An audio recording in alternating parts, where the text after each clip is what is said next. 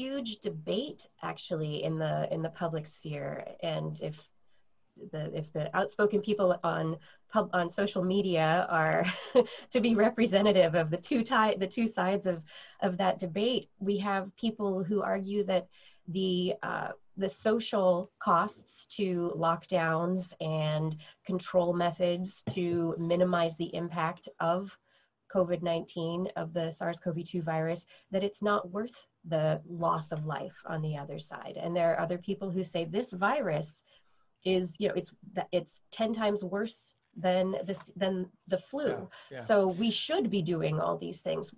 Where should we be talking about this controversy? Well, this is where there's a tremendous amount of confusion and misinformation. Let me just take a step back and say that pretty much the whole world was a house on fire in March and April into early May. If you look at the European countries, look at the Lombardy region of Italy, look at Paris, look at London. I go through all the various areas that were heavily hit, as were the Asian countries. And what they did, as we attempted to do, was lockdown, a term that is a loose fitting term to a whole lot of different activities, but is doing anything to restrict people's contact with other people, really. And those countries that really locked down didn't complete that activity in terms of driving the virus levels down till well into June, early July. But many of those countries got their virus activity to less than one new case per 100,000 population per day.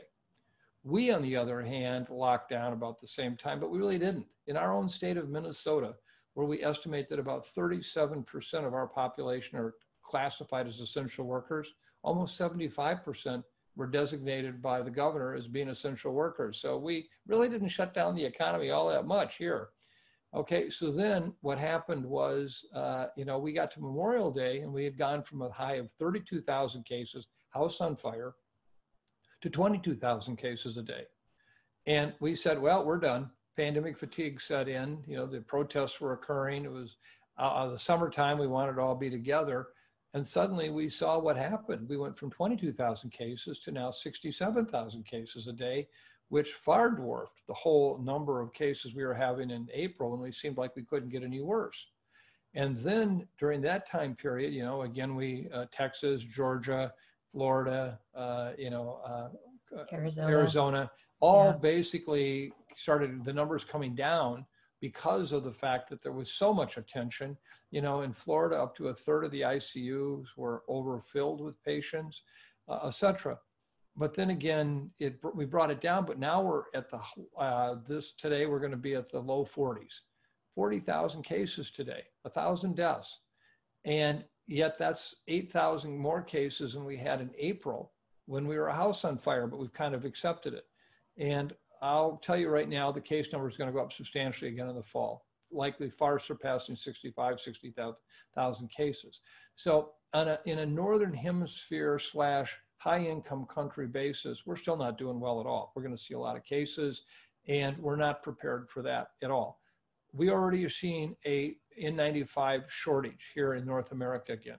Right here, we have hospitals in the Twin Cities, Minneapolis, St. Paul that have less than 5 days of gloves on hand right now. Even with this somewhat quote unquote stall in cases, as it's been described by some. And so I think we are still really challenged to respond when these cases come back. And even though ICU care will be better, we still have every reason to believe we could substantially threaten ICU care availability. And let me just add one other point to that. One of the things we haven't talked about, but will ultimately be, I think, well determined, is that when we look at places that are on fire, whether they are the states like California, Arizona, Georgia, Florida, whether we look at what happened in New York, there are real opportunity costs that occur with taking these hospitals over as COVID hospitals. And when you look at the mortality data from several of these locations, particularly New York, it was clear that a lot of extra people were dying, not just of COVID, but because of COVID, meaning that heart attack victims, stroke patients, people who had other major health problems couldn't get in or refused to go into a hospital because of the fear of COVID, and they died at home. And so ultimately we're going to have the direct mortality and we're going to have the indirect mortality. Now, and again, you get to middle and low income countries, they're not going to have the care, they're not going to have the PPE. If we think we have a problem with PPE right now, personal protective equipment, I can tell you there's much worse there. And so we are going into this next phase of this pandemic. And I wish I could say that we had done a much better job preparing. We haven't. It's a real challenge. Okay, so on that note, everyone be ready to stay home. Limit your contact. It's not so much, I think, Kim, and I didn't really answer the question. It's not about staying home. 3 weeks ago, Neil Kashkari, who is the president of the Minneapolis Federal Reserve Bank, and I had an op-ed piece in the New York Times in which we basically called for another lockdown. But this time on a regional basis or where it was necessary. New York doesn't need it right now. It doesn't. Right. And everybody said, oh my God, we can't do this. How can you say this? But ours came with a full financial reimbursement for loss, whether it's wages, small, medium-sized businesses, restaurants, bars, cities, counties. It turns out that our savings rate in this country has gone from 8% to 22% over the course of this pandemic. We could finance all of this debt out of US dollars, paying back interest to US residents. And the Federal Reserve has actually modeled this and said, the economy is going to do much, much better if we get it done and move on and bring this under control and then get people back into public spaces, not afraid to be there, getting schools open.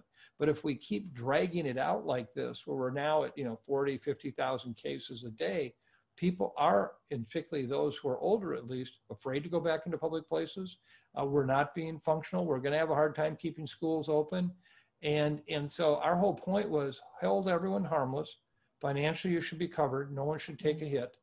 And number two is the fact that what we can do by getting the numbers way down, we can open up. Look at New York. New York has been a model. I know that New York City is not back to where it once was. Everybody knows that. We're just now opening restaurants back to 25%. But they have been flat-lined for the last 14 weeks. They've gone days with no deaths in the whole state. And they have done it really, really well to try to get us to that point one day of having vaccine without destroying the economy, but at the same time, not having to live with a 24/7 sirens in your ear because of what was happening in the community.